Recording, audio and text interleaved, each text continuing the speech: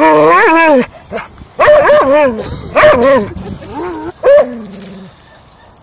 always wanted to see these kind of dogs. It's so awesome.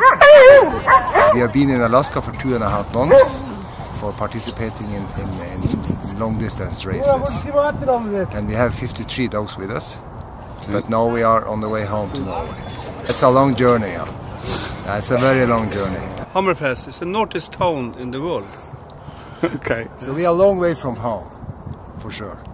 And when we were supposed to go home, Alaska said to us, "We have no airplane for you." So the best and the easiest and the cheapest option for us was to drive from Anchorage, Alaska, down here. We were finding a campsite last night, but of course, as soon as we got out the dogs, the police was coming. You cannot be in here, but where can we be?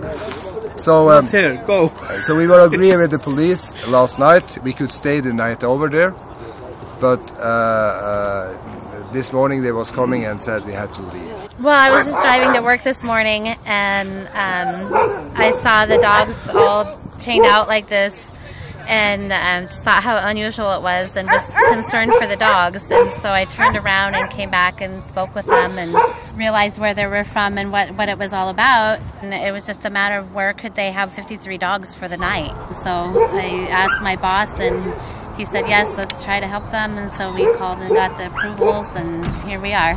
This woman was coming here with a rescue plan. It was incredible. And look at the area here. This is a paradise. You know, this is a paradise. Countryside, peaceful, no heavy traffic.